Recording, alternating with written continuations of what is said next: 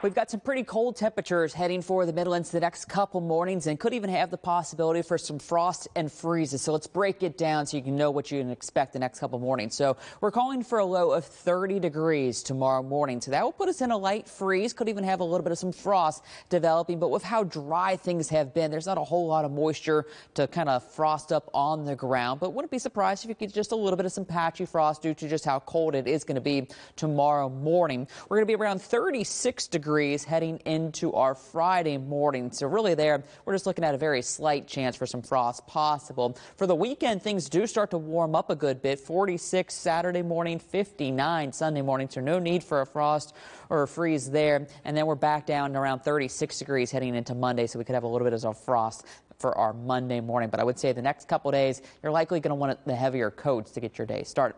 Outside, though, right now we're sitting at 42 degrees here in Columbia, 41 in Camden and Bishopville, but a few spots are in the 30s. It's 37 for Winsboro, Chester, also 39 degrees right now in Lancaster, 35 out towards Saluda. At the bus stop tomorrow morning, as I mentioned, it will be a cold one, 33 degrees under clear skies. And then as we're heading home from school, should be bright and sunny, but another semi-cool day. Temperatures right around 56 degrees as we head towards 3 o'clock in the afternoon. But I do think if the wind's not as breezy, it will feel a little bit better in that sunshine. The reason our winds die down is high pressure is going to slide pretty much right over top the region for our Thursday. And you can see how the isobars are pretty much gone. So that's why we do think the winds will be relatively weak tomorrow and should make it feel a little bit nicer in the sunshine.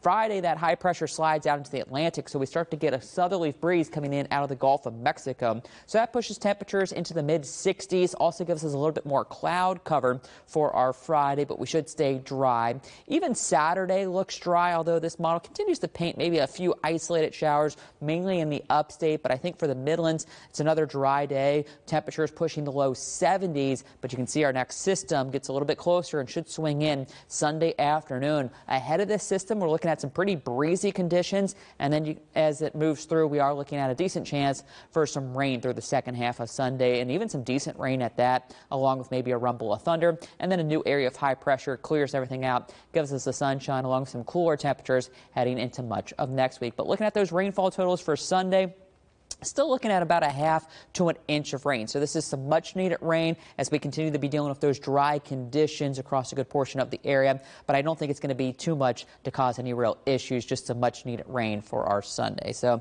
you can see the sunshine continues tomorrow, but cool, 58 degrees. We do get back into the 60s Friday, 70 Saturday with more dry weather. Saturday is the pick day of the weekend. Again, rain and wind for your Sunday before we cool off and dry back out into next week with highs down into the 50s.